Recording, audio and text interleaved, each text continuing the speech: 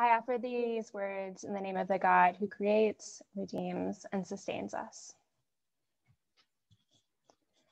As we observe the feast of Absalom Jones today, the first African-American person ordained an Episcopal priest, and a figure whose icon will soon illuminate St. James's Sanctuary, I want to begin by acknowledging that the stories we tell, the voices we listen to, and the images we lift up deeply matter. They have the power to shape the people we will become and the ways in which we will live our lives as followers of Christ. And so today we are blessed to recall Absalom Jones's life and legacy. It is our privilege and our responsibility to consider what it means for this community to claim him as a special witness in our midst. It also feels fitting to remember Absalom Jones at this historical moment. He is someone who also lived through unprecedented times. Jones weathered his own experience of political turmoil, racial injustice, and yes, even a catastrophic plague, with an abiding commitment to honoring the dignity of every human life. This commitment was surely nurtured by his deep faith, grounded in knowledge of the freedom that he achieved in belonging to Christ long before he was materially released from bondage. In Absalom Jones, we see a person who truly embodied the words of John's gospel, someone who loved others as God loved him, and who exhibited sacrificial care throughout the entire course of his ministry. Absalom Jones was born into slavery in Sussex, Delaware in 1746. In his own biographical notes, Jones speaks of his early desire to learn to read and write. He saved what little money he was given to buy a primer and learned to read from studying the New Testament.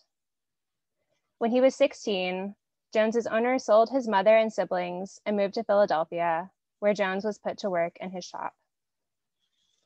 We can only imagine what it must have been like to live in Philadelphia at this pivotal time. The city was a center of revolutionary activity, and Absalom Jones must have been influenced by the ideas about freedom and self-determination that filled the air. Even while he worked long hours, Jones continued to pursue his education by attending night school. He married Mary Thomas, a woman who was also enslaved, in 1770. Absalom Jones purchased his wife's freedom early in their marriage and worked late into the night to earn income that he would use to purchase a house and some land. Even so, he would not achieve his own manumission until 1784. By this time, Jones had found a spiritual home at St. George's Methodist Episcopal Church, where he began a lifelong friendship with Richard Allen, who would go on to found the African Methodist Episcopal Church. Both men served as preachers and pastoral leaders to St. George's Black community, which grew significantly because of their ministries. Even as Absalom Jones achieved his own material success and earned a place of respect in Philadelphia society, he never lost sight of those closest to the margins. Jones possessed immense spiritual depth, yes, but he also knew how to organize.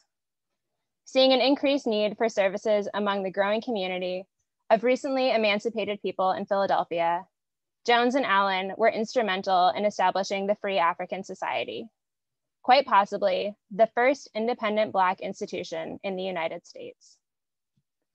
In addition to supporting widows, orphans, and those in need, the society was an important place for Black Philadelphians to develop leaders, advocate for change, and form a vision of what a society free from slavery could look like.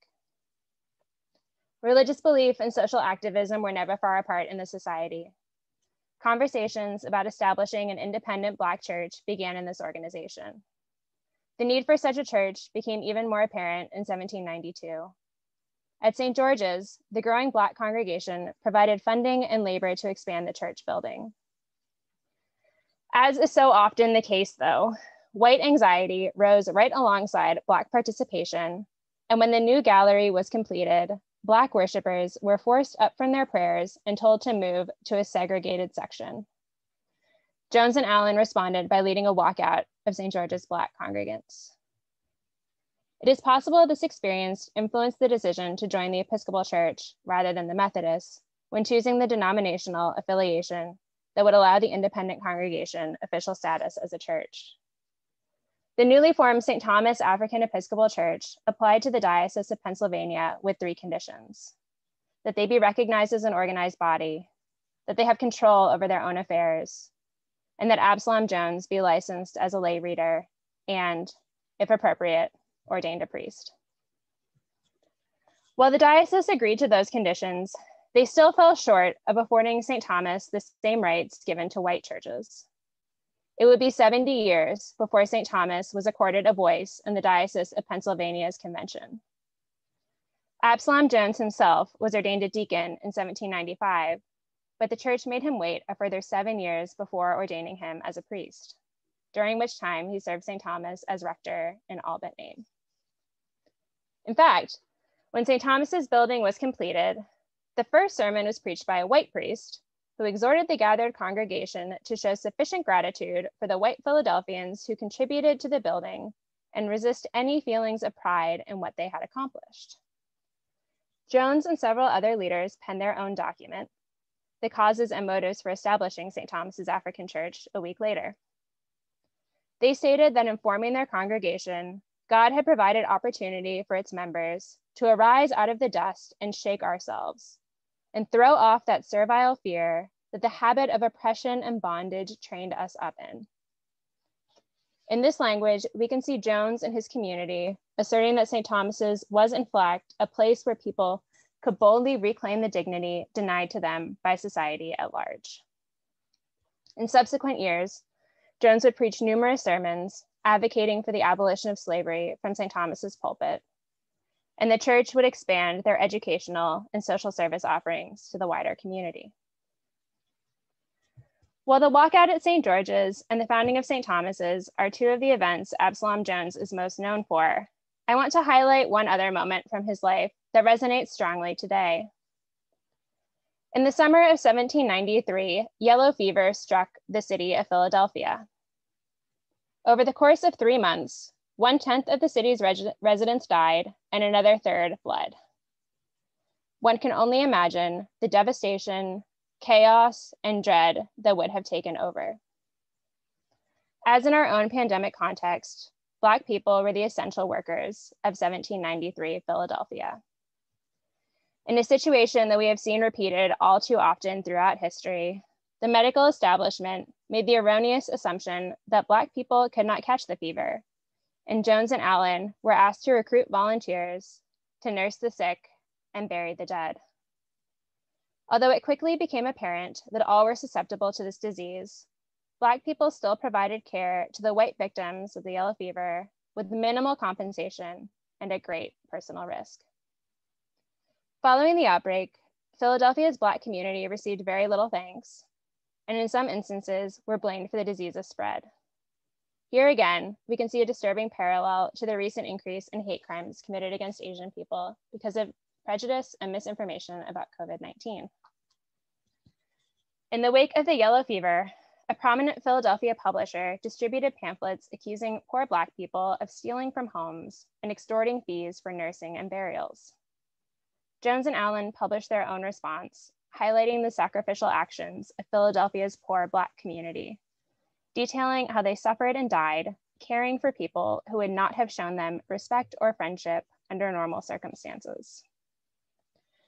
This narrative of the proceedings of the Black people during the late awful calamity in Philadelphia is powerful reading, and I commend it to all of you. As I read through the horrifying firsthand account of the 1793 pandemic, and as I reflected on the broader arc of Absalom Jones's story, I kept returning to the fact that I, like most white people, have lived my life benefiting from and remaining complicit in a social system that largely affirms my human dignity without question. In the life and witness of Absalom Jones, however, we see a person who had to claim his own dignity and assert it every moment of his life in achieving his personal freedom, in following his vocation in the church, and in working for the common good of society. I, of all people, cannot claim to speak for Absalom Jones, but in reading about the consistent care he showed for his fellow humans and the energy that he poured into creating spaces where even the most disenfranchised could find opportunity to flourish, I think it is clear that Absalom Jones did not tie his own value or the value of any other person to their place in our broken social system. Rather, he continued to show us how transformative it can be when the self-emptying love proclaimed in today's gospel reading sits at the very heart of a person's life. And so, while it is good and right to celebrate the legacy of Absalom Jones in our Episcopal Church, we cannot truly claim to honor him without allowing the love he displayed to call us to account. Absalom Jones devoted himself to the building up of a beloved community, and this work remains unperfected more than 2 centuries after his death. If this past year has shown us anything, it is that our American society still remains mired in the sins of racism and economic injustice, still burdened by the lingering oppression of the system of slavery that Absalom Jones spent his life working to abolish. Many of those who sow with tears are not yet able to reap with songs of joy. And so, my friends, as we enter this Lenten season of self-reflection, repentance, and preparation, perhaps we are called to look more deeply inside ourselves, to examine the kind of love we display in our own lives and communities, to look closely at the places where we have failed to establish relationships of true friendship and care. What would it look like for us to love like Absalom Jones, to love in a way that can begin, even in some small part, to change the world? Amen.